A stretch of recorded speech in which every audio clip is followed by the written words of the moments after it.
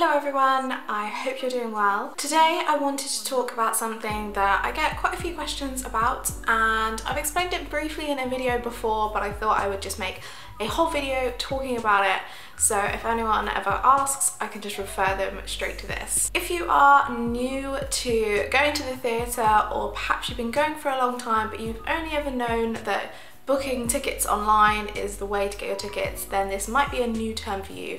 But for me, something that is in my theatre vocab, and I've used it many times, is day seating. First things first, if you've picked a show that you want to see, you need to make sure that they actually do day seats. It's not applicable to every single show in the West End. The way I do it is either go onto the show's website and go into their ticket information section, and generally if they have day seats they'll be listed there. Some shows, however, do not list this on their website, so I think the best resource for it is Theatre Monkey. So they're Theatre Monkey 1 on Twitter, and I believe it's just theatremonkey.com or .co.uk. I will link it in the description for you. On there they have loads of theatre information, but specifically they have a day seat information section. So people have put in loads of reports of the shows that do day seats, what times they've got to the theatre, and what number they've been in the line, and just prices and things like that, where the seats generally are. Loads of great information. As I mentioned, not every show does day seats, so you don't want to waste your time queuing up for a show and finding out that there's not actually any tickets available at a discounted price in the morning. Definitely check those resources first before you do any of that. Most theatre box offices open at 10 AM unless generally it's a bank holiday, I think in which case they're generally open at noon, but check this before you go, because I know I've done it before. I've gone and queued up on a bank holiday and realised there's an extra 2 hours to wait, and that wasn't fun. It's worth noting that some box offices will only accept cash for day seats, so that's another great thing that is listed on Theatre Monkey. You can see whether people have said that they could use cash or card, or if it was only cash. I know I've gone to see some shows and day sat for them and it's been only cash. You don't want to get caught out not having any cash on you by the time you actually have queued up. I think pretty much all theatres that do day seats in London at the moment, there's no age restrictions or anything on them apart from Matilda. Matilda only offer day seats for those who are aged between 16 to 25. They are £5, which I think is the cheapest in the West End for day seats. I think it ranges from £5 at Matilda. Probably the most expensive one that I know of is at Wicked at £29.50. So that's kind of the price range you're looking at, and they're normally very good seats.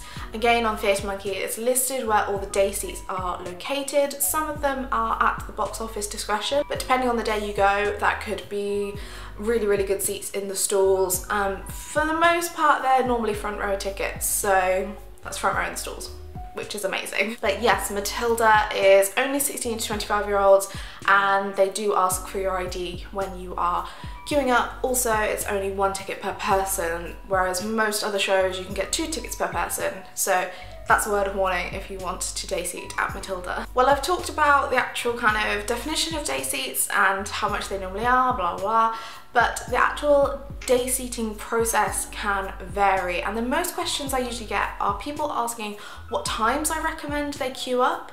Now, I normally direct people to Theatre Monkey because, again, there are user reports of kind of what times they've arrived and then how many people turned up after that and at what times.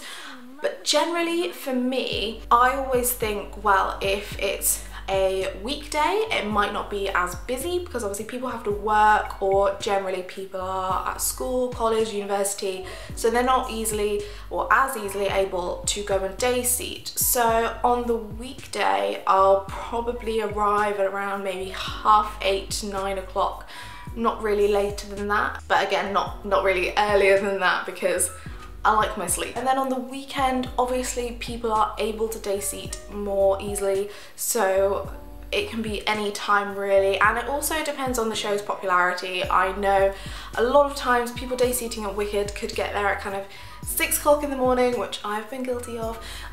So, you know, it just totally varies, and as well it can depend on the weather. This is crazy, but if it's pouring it down with rain, the chances of people day seating might be a bit slimmer.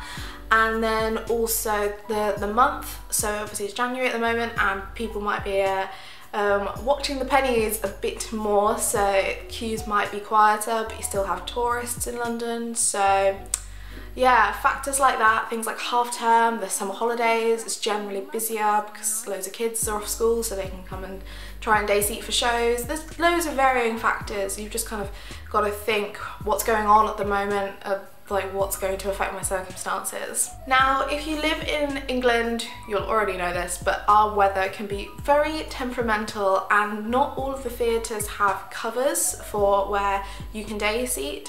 There are some places like Wicked, which I've day sat the most at, which do have a good kind of canopy by the entrance, so you're covered from the rain there, but there are some theatres where you are really exposed to the elements, so please do take that into consideration when you're day seating. Obviously in the summer there's a bit less chance of rain, so you'll be a bit more okay there, but during the winter months obviously it's cold, it can be windy, it can be rainy, and also if you're going to be day seating for kind of a few hours or something, you probably will want to sit down, so if you want to be really prepared, I've seen people bring along like thin cushions to take with them. I was day seating last week and my friend had actually brought a blanket with her, which was great. I did not think that far ahead. Dress accordingly for the weather and be prepared for a kind of a long few hours if you're day seating from really early times. Personally, I think day seating is great. I think if you're willing to get up early enough, it can be a really kind of definite way of knowing you're going to get cheap tickets for a show that day. I also think it's a really fun way to kind of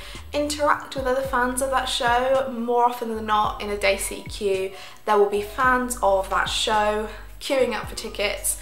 But just as in general, it's kind of nice to talk to other people who are interested in theatre, and I would say like don't be afraid to chat to people in a queue, especially if you're queuing on your own, because I've found sometimes when I'm queuing up for maybe a few hours and I'm on my own, obviously in that time you'll probably want to get a coffee or go to the toilet or something like that, and you don't want to like lose your place in the queue, so I'll always like talk to the people around me and just say like, oh, I'm really sorry, like I just want to pop out, but can you keep my place for me? And more often than not, people will be fine with it. Like they're not going to be savage about it and say, no, you've left the queue, that's it. Talking of which, in terms of getting a coffee, getting breakfast, going to the toilet and things like that, I always kind of check Google Maps before I'm day seating somewhere new to see kind of where the nearest cafes and things are, just so we know what my options are. This is just a little extra piece of information for you. Yeah, it's always good to know kind of if there's a popular coffee shop nearby where you can just go in, grab a drink, use their toilet or whatever, just so you're not kind of wandering around aimlessly. I hope that information has helped. I feel like I've covered everything to do with day seats that I can. Let me know if I've missed anything that you wanted to know about. Let me know in the comments and I will give you any information that I can. I'm very happy to share this theatre information with you. If you've enjoyed this video, please do give it a thumbs up and subscribe to my channel if you haven't already. I make loads of theatre content, so if you like theatre, this channel will be for you. All my social media links are down below if you want to follow me on like Twitter and Facebook, Instagram and all of that lot. I hope you're all doing really well and I will see you very soon. Bye!